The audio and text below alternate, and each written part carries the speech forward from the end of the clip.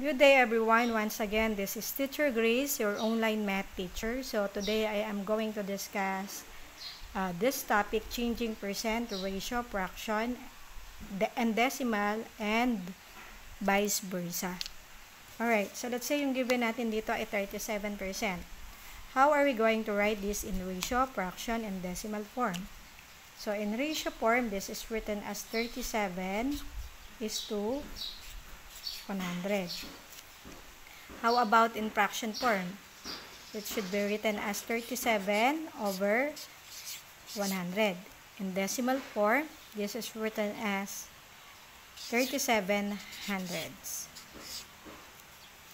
Okay, now, how about this one? The given is 17 is to 100.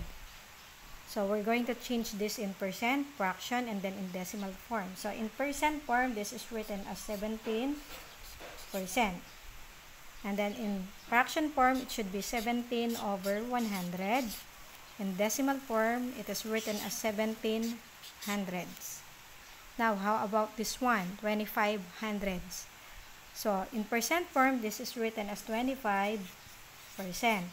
In ratio form, this is written as 25 is to 100. Kaya lang, kailangan pang i-reduce sa lowest term yan. What is the GCF of 25 and 100? So, 25. 25 divided by 25 is 1.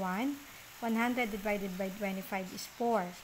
So, 1 is to 4. So, therefore, in fraction form, this is written as 1/4. Okay, next is 34 over 100.